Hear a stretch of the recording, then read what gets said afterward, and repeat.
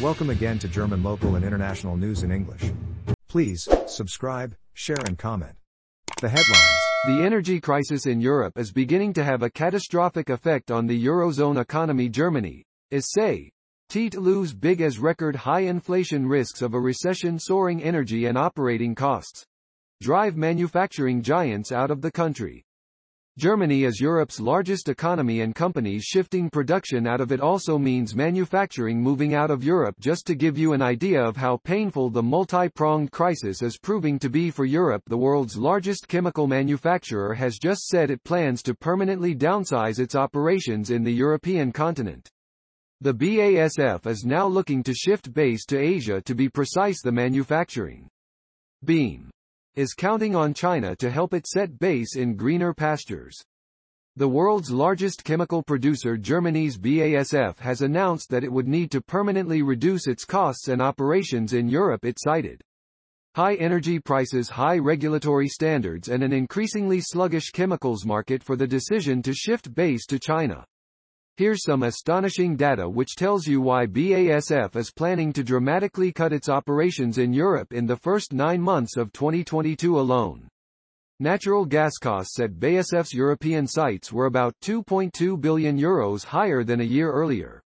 BASF also reveals that its operating loss in Germany was €130 million in the third quarter ending September. That's worrying news because just a quarter ago BASF was able to script through a profit of more than €100 million 2 weeks ago. The BA said in a statement that it would reduce costs in Europe by around 10% or about €500 million by 2024. The manufacturing giant added that most significant structural cutbacks in European production would be announced in early 2023. Industries are finding it increasingly difficult to continue operations in Europe, while the escalating energy costs, risks of recession and sky-high inflation have adversely affected companies' ability to continue normal operations. There's also another factor at play here. Manufacturers have grown nauseous of tight regulations across Europe, especially those around the bloc's ambitious climate goals. Europe's industrial competitiveness is now taking a harsh beating, especially among energy-intensive industries that guzzle high amounts of petroleum and natural gas. Decreasing competitiveness and a geo-economic outlook for the future seems to have triggered an exodus of manufacturers out of Europe.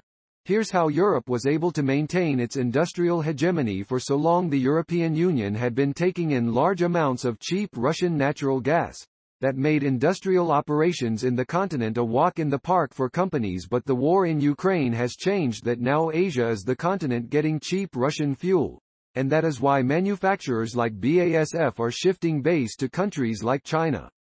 German Chancellor Olaf Scholz is scheduled to visit China next week as part of a visibly desperate foreign policy turnaround. Accompanying him on the tour will be the BASF chief himself. Here's what the BASF CEO had to say about shifting operations to China. We have a very profitable China business. Half of the world market is there. What kind of a risk does a company run into if it renounces half of the market? So is Europe's deindustrialization now unstoppable? Please let us know what you think about this. Thanks for watching. Stay tuned for next German news. Please hit subscribe button to subscribe, share and comment to get alert when we upload a